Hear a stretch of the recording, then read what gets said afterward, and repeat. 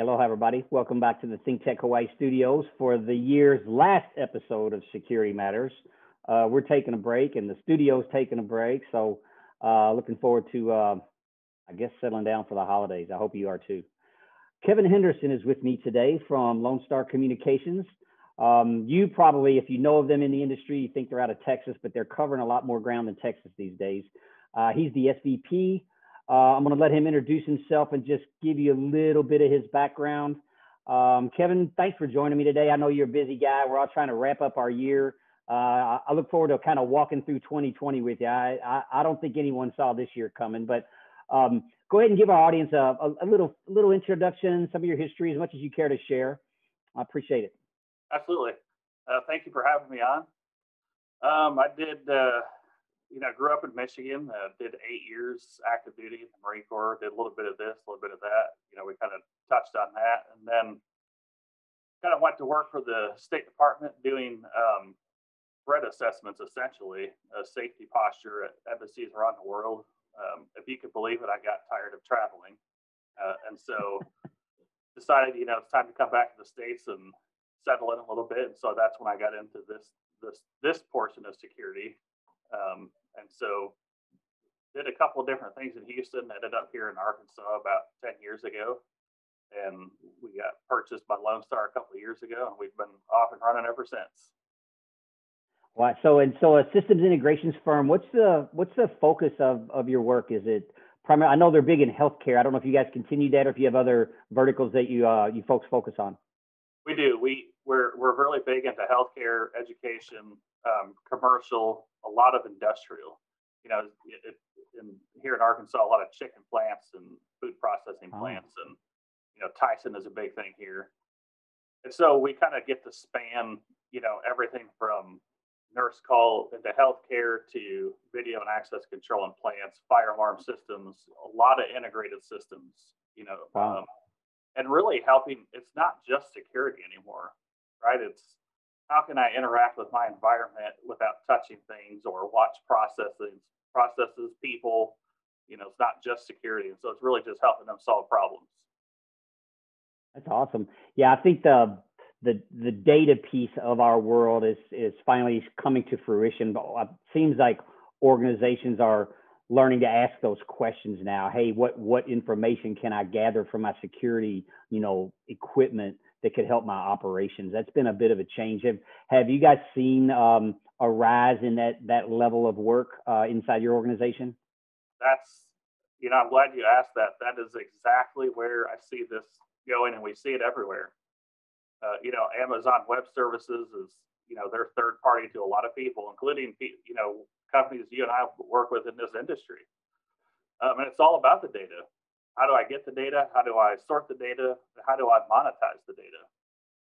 And that we're really seeing that in the healthcare market right now. So we have, actual doctors on staff that are collecting this data with the nurse call system, analyzing it and going back to the facilities and saying, hey, here are these things that we can help you with to make you better and make your scores go up. As the healthcare gets paid based on patient satisfaction. And so data is the key to all of that. Yeah, I think a lot of folks that don't work in that industry don't understand those scores. I forget what the score's called. The HCAP. HCAP scores. Yeah, those. That truly, that percentage of how high they score is the percentage of money they get reimbursed for the services they deliver. So no one wants a rude shock by scoring 70%, and at the end of the year you only get 70% of your money for the services. I don't know how you do business that way. That's right, and that's the higher they can get, and anything we can do to help them, reduce fall risk, any of those things that come up across the nation, we try to focus on that. That's awesome. Yeah, so let's talk about this year. I think there will continue to be a drive, obviously, for getting more value out of our systems as everybody's, become quite aware of the digital world, right? We all went online basically, and if you weren't online, you had to learn how to do it. Back like last year, tell me how were you as an integration firm setting up? Sort of what were you looking at for 2020 before all this hit? Where were you headed? Well, like a lot of companies, we get together and do this strategic planning. I know you guys use a different version, but we do scaling up. Yeah. And so we had, all these meetings, and we're going to do these things, and we're going to go out in the world and meet all these people, and then suddenly, yeah, you're not doing that. You're not coming into my facility. You're not going to do these things, and all of a sudden, this it's a little bit of what do we even do now? You know, um, Kind of caught off guard. We have people that our whole plan is centered around them going to a site and Mm. interacting with staff, and now we can't go there. What do we do? And how do Wow. we pivot from that? How do we use the same people and achieve the same outcome remotely? And that took a little while to kind of get used to. Sure. Did were you able to modify that and do like a virtual visit or have a virtual meetings with these same customers? I mean, I'm a big fan of Vern Harnish and scaling up, so I'm sure you found a way. We did. It's interesting to think about. We try to do the training on the systems, so you end up setting up a camera in a room, programming a system to mock the customer system, and trying to do training remotely. And it's different, but you can get it done. And Wow. doing customer assessments remotely, and there was a learning curve there for us for the customers, but eventually, everybody gets used to the fact that someone's child is going to be sitting right behind them while they're doing training, and you just move about your day. That's awesome.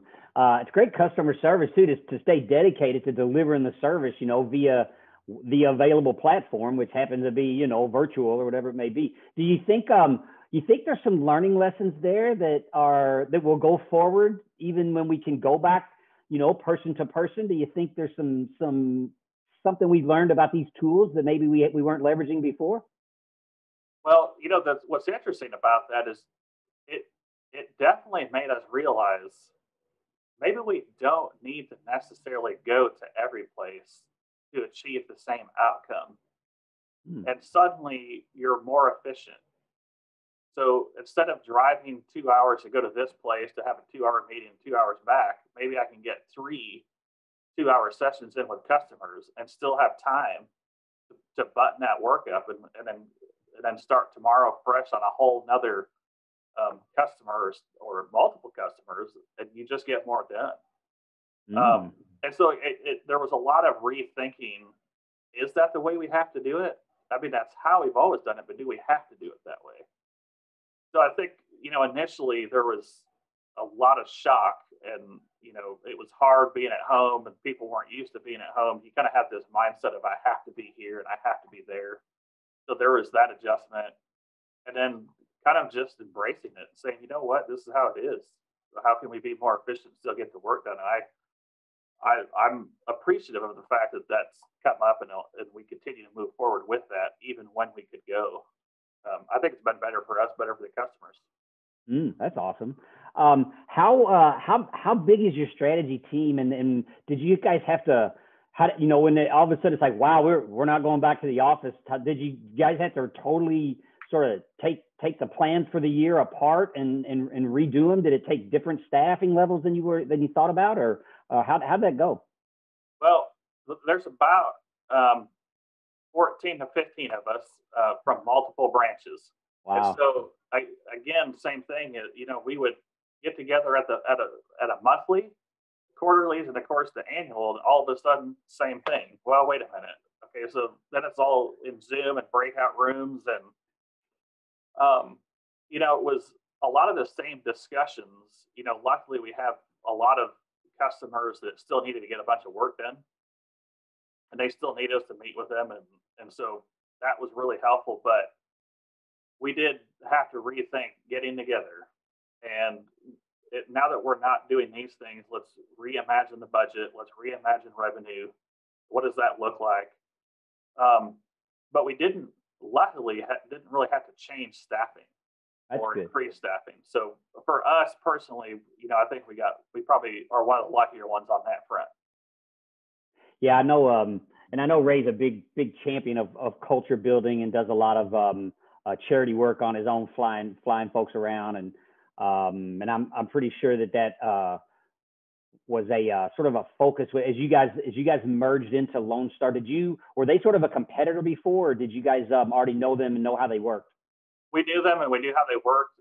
We'd actually reached out to them before for some more high profile accounts that we had, just to pick their brain. And we weren't competitors because, Rolland is protected territory. Okay. And so your territories might touch, but there's not usually a lot of overlap. And they helped us out a couple of times, and they were always really good people and very gracious with their time. And so culture-wise, it was a great fit. A lot of the same values and the way to do business and taking care of the customer and integrity. And so it really took off right away. That's awesome. Yeah, the scale of your operations is hard for me to imagine. Hawaii's so small. Like if you even have a 1 hour service call on this island, I don't know if there's a place that in traffic it could take an hour to get there, right? But you guys thinking terms of hundreds of miles, or you'll drive. It's not really a big deal to take off in the morning and drive somewhere, get there by lunch, and do some work and come back or whatever. It's just so interesting to me. Is the healthcare market really large? I mean, I know there's a lot of, I know military hospitals and things in Texas, but is that what's the sort of population that you guys serve? Is from what, New Orleans, southern Louisiana, all the way across to Little Rock? I mean, that's a lot of people. So it goes from essentially Alexandria, Louisiana, north into Arkansas, so all the way into Memphis. Oh, wow. And if you include Texas, I think it goes way out west. I mean, it's in the millions of people and in the hundreds of thousands of miles. Just in Arkansas, we have customers that are 3 hours away. Oh, wow. Okay. And so, that's when you start some of those things that you really start to try to strategize and plan around is how can we do business with them and take care of them, but maybe not necessarily have to roll a truck Sure. to work on something. And I think that's, where a lot of these services are going. And I'm sure you're seeing the same thing there. Yeah. We have it's our outer island guys, right, that are the least service, because you got to, literally, I mean, you got to get on a plane. A lot of times our customers will sort of bundle up services. So we'll go and do 2 or 3 different customers in one day. They'll wait because it's not a critical outage that they're having or something. So we'll go and try to do 2 or 3, 4 things on Maui or whatever, right? So and then share that cost across all of them. Nobody likes to pay $1,000 for a service call, That's right. Oh, I know that. Yeah. You get those, customer calls and, why's my bill this much for swapping out batteries? Well, yeah. That the drive to and from, right? That's right. So as you got into this and you got your teams, we get into, and I don't know how quickly it spread and, the sort of shutdown occurred. And I don't know if you got pushed out of customers. We were named essential services. And so our hospital work kept going on. Our DOD work kept going on. As it started to close down, what was the impact there for your operations? So there was really 2 pieces. So we actually have a fire sprinkler division here in Arkansas. Oh, okay. And for them, nothing changed. It's every day, all year, every month, there was no change. They had work upon work upon work upon work. And of course, as you mentioned, healthcare, at a time when you think that it would slow down to some degree, you had a lot of places, a lot of IDNs trying to convert units to COVID units. And so there was a lot of very quick action of let's order the parts and get the programming and meet with the staff and get all this stuff done. I think where we probably saw the biggest downturn was in plants. I mean, they didn't want anybody to come in. They didn't want anybody in schools, and really none of the commercial. So the healthcare and fire sprinkler kind of carried us for a while until, what's interesting is that there's a lot more cases now and it's spreading faster now, but people are just used to it. Interesting. And so people are traveling around, people are having meetings, but they're just used to, I have to have a mask and we have to keep a distance. I've been finding that interesting it's way worse now, but nothing's really shut down. Interesting. Yeah. That's interesting. Well, we'll pick up on that when we get back. We're going to take a break for about 1 minute, pay a few bills, and we'll be right back with Kevin Henderson. Stick around.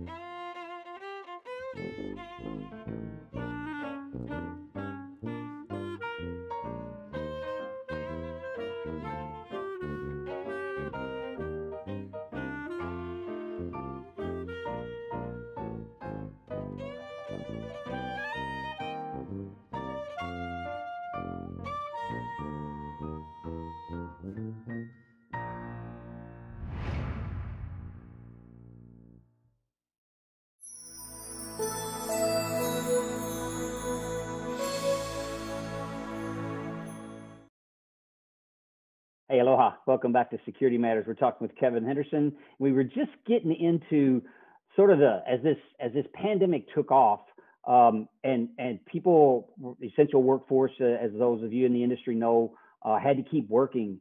And Kevin was saying that even now it's actually worse than it was when it first started kicking off as we got into this. Kevin, what did your team go through? You know, we went through a lot of reassurance about wear your mask and trying to. There's obviously fear, right? They don't want to go work in the hospital where everybody's sick and there's bodies piling up outside in semi trucks and things like that. I mean, super scary environment that we weren't really used to working in that environment or didn't have that sort of threat before. So how did you guys go about reassuring your team and sort of keep your culture put together? Well, that's a really good question. Actually, I had kind of forgotten somehow with everything going on, but we actually ended up having a couple of different town hall meetings and kind of talked about, here are precautions that we're taking. Here's some suggestions we're making to you.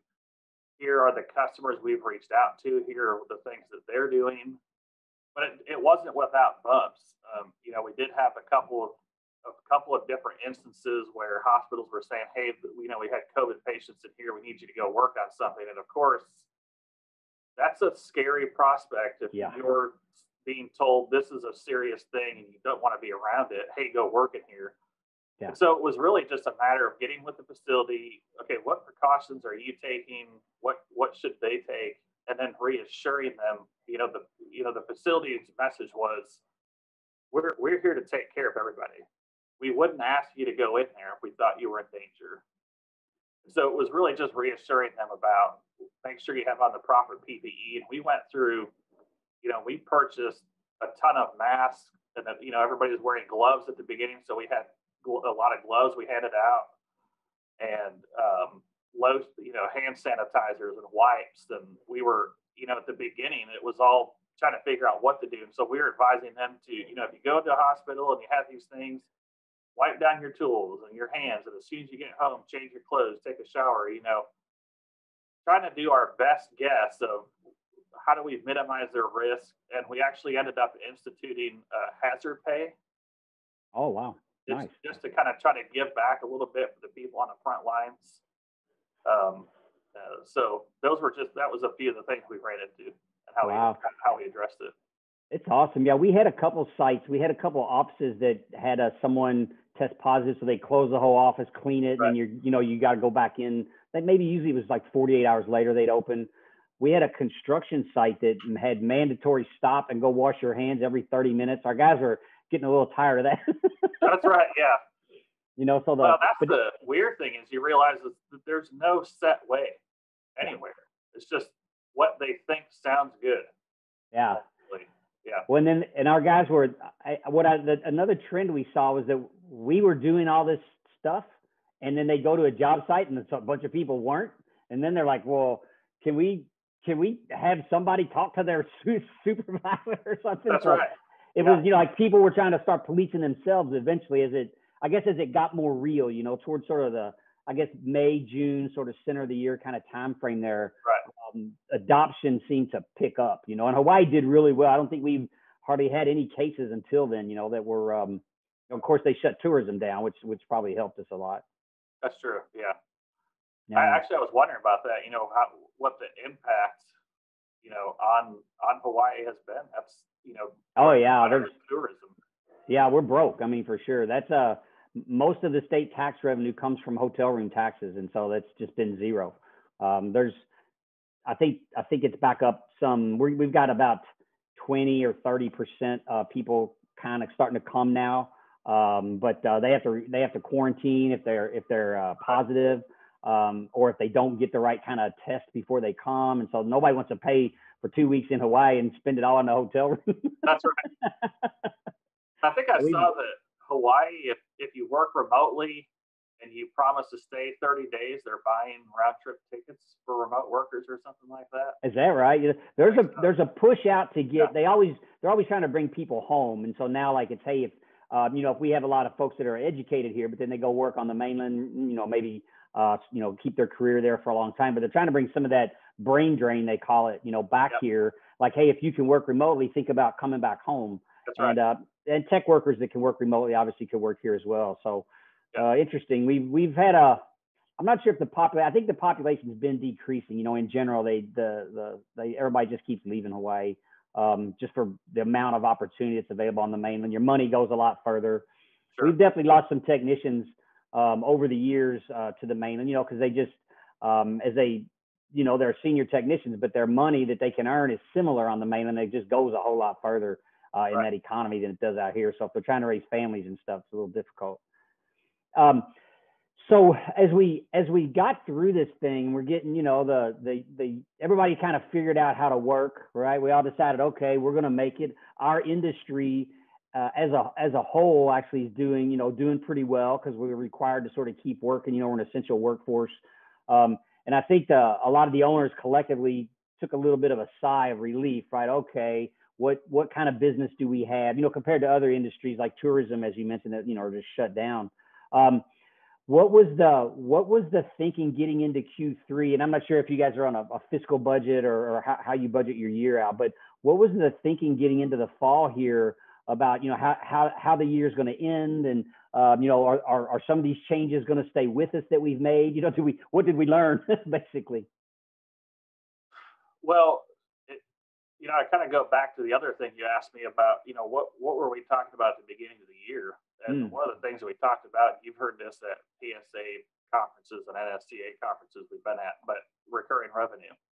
And like any good integrator, that was on our radar. Hey, we need to do recurring revenue but the urgency of the moment always overcomes some of that. And so it absolutely reinforced, okay, we do have some, but we really need to focus on it. And what are the different ways? And that was one of our pivots during our planning, in the middle of the year that you had asked about, was what are the things that we really need to speed up and really bring to the forefront that makes recurring revenue a thing? Because, anybody that was really doing a lot of that, they may not have felt as big of a pinch this year as, if you were, I'm going to go install something and leave, you probably felt it this year pretty heavily. And so I think that's here to stay. Your total value to the customer, here to stay. I think about some people in the AV industry that I spoke to. It was a struggle. It was a struggle. They were trying to figure out, okay, what can we pivot into? And so it really brings to mind, how do I future-proof for something, whatever it may be, that allows us to continue despite what might be happening in the world? And how do we staff for that? What do we have now? What do we need in the future to get to these places? And it's interesting to kind of hear, just in the different industries, and ours especially, even how that's going. Yeah, I know the AV guys, many of them really struggled. All the shows quit happening, the hotels were closed, so that's a big market for them. So as we look, maybe we can see the light at the end of the tunnel. Maybe we'll all be vaccinated, surely by summer, hopefully a little bit sooner. I'm hoping the essential workforce gets a little bit of a prioritization there, since we're in these healthcare spaces and in the government spaces working for those folks. What's it look like as we exit this? You know, how will you plan maybe differently, you know, when you start looking at next year than you did when you were looking at 2020? Well, it's all about those efficiencies, and really focusing in on what, if you're going to do any kind of scaling or, you know, any whatever your plan is at your companies, what has to get done right now and what could wait. As you kind of see, you know, we think we see where businesses are going to have the money and we're going to kind of come out of it, but we don't. It's not a guarantee yet. And so what do you need to do right now and what could wait is kind of what we're looking at. And I see. You know, really digging into efficiencies just to make sure that you're doing everything as efficiently as you can is what we've been looking at here. And, you know, we just got done doing budgeting for next year, and, you know, making sure that we stick to training and do all those things that keeps your techs happy and educated and doing what they do. Sure. Yeah, it's awesome. I know everybody's kind of been a little more conservative that I've talked to, you know, across the industry with what they think, and efficiencies, you know, those things that can kind of get away from you when you're not really paying attention to them, right? Those extra few points may come in handy, you know, in the when we finally look at the revenues, you know, that came in. So I think that's super smart. I wish you guys a lot of luck out there. I hope you have a great holiday season. And any final thoughts, anything you'd like to share with the industry before we sign off here today? Well, we touched on it briefly at the beginning, but if you're not doing it yet, big data, embrace it. Nice. I love it. All right, Kevin, I truly appreciate your time here today. I look forward to hopefully seeing you in person next year as our shows get going again, and we'll catch up soon. Absolutely. Thanks, Andrew. Take care of yourself. Aloha. Aloha, everybody.